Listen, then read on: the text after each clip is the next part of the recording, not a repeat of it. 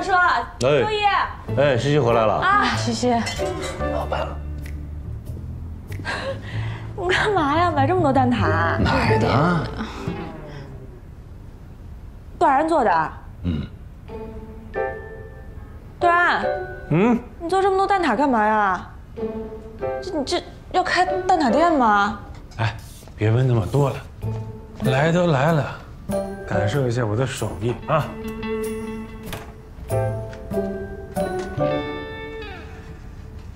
哎，这都已经5份了，你做这么多谁吃呀？谁吃的？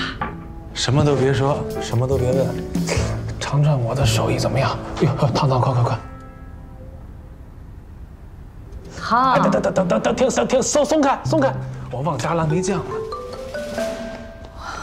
哎，我把酱放哪儿去了？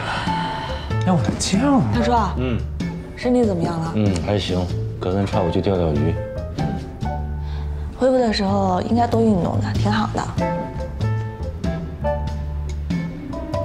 这有区别吗？尝尝我的手艺。西西啊，你一定要赶紧劝劝他，好吗？他怎么了？这2天都这样，天天研究着蛋挞，什么口味都做，乱七八糟的让我们俩吃，我们俩都已经快吃吐了，知道吗？赶紧劝劝吧。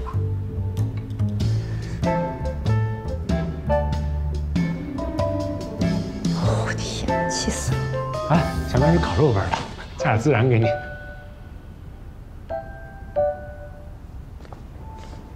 我发现这个加了蓝莓酱之后啊，这味好像没那么好。我回去我试试这个黄桃罐头，或者加个苹果酱。哎，你吃过黄瓜蛋挞吗？哟，怎么了？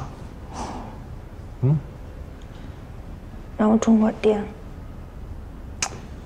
哎呀，段然。你想在家里一直就这样无所事事啊？我哪儿无所事事了？你别听我妈瞎说。我这天可忙了。你说我每天起来，我得做蛋挞、做甜点，哎呀，我还得健身呢，每天。对了，我买了个架子鼓，过2天就到。我准备把以前没做的事儿、想做的事儿全都做一遍。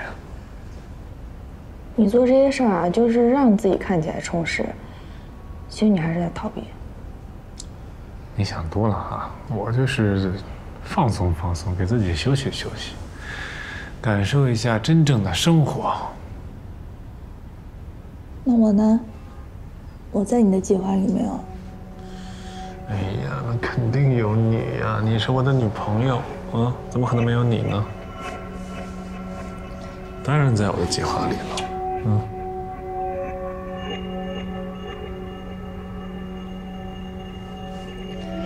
那瑞呢？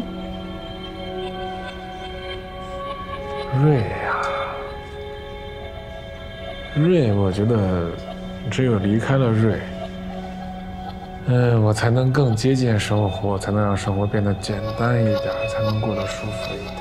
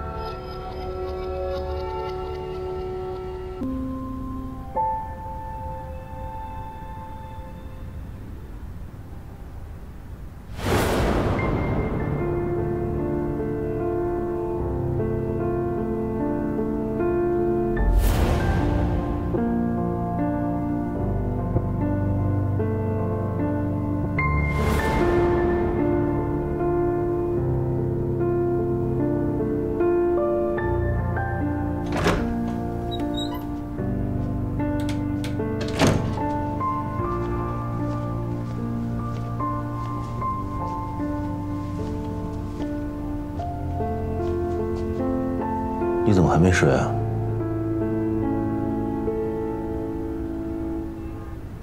我担心的事儿终于发生了。